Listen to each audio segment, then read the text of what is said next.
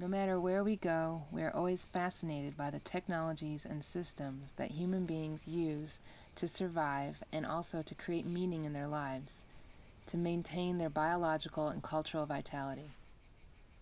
We have spent a lot of time in the northeastern American forest, and at Cortijada Los Gázquez, we have had the opportunity to think about these cultural, biological connections and an entirely new ecosystem.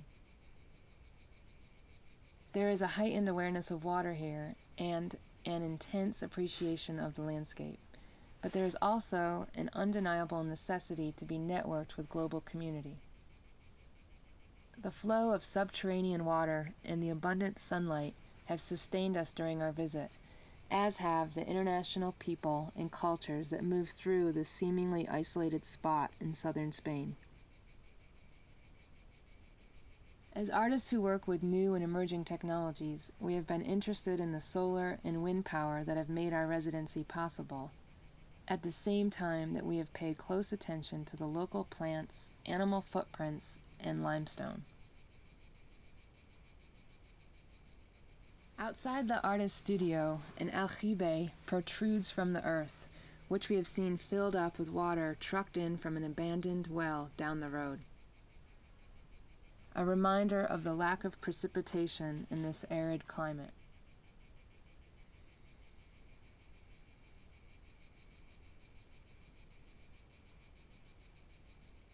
The landscape here is serene, devoid of human beings except for those of us at Los Gázquez and the occasional farmer or sheep herder, but it also offers clues to centuries of human interaction and history.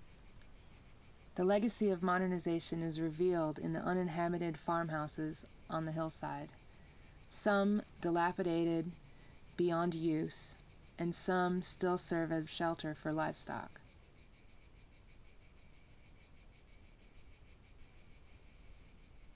In the past week, we have hacked together and coded several small applications that produce static and moving images with our laptop webcams.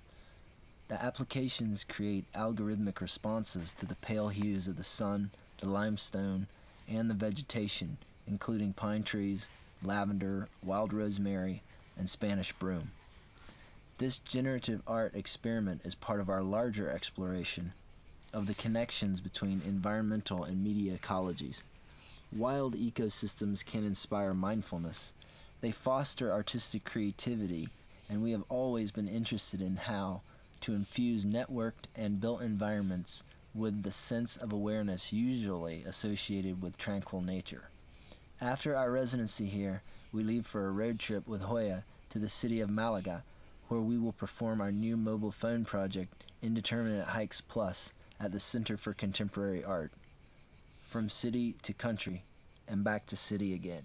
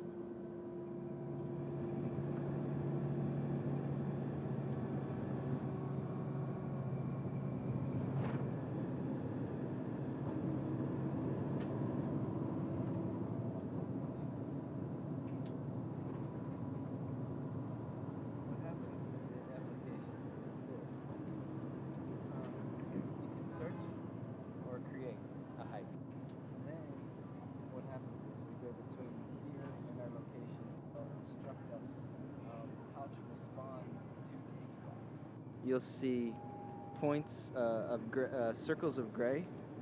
Those are called scenic vistas.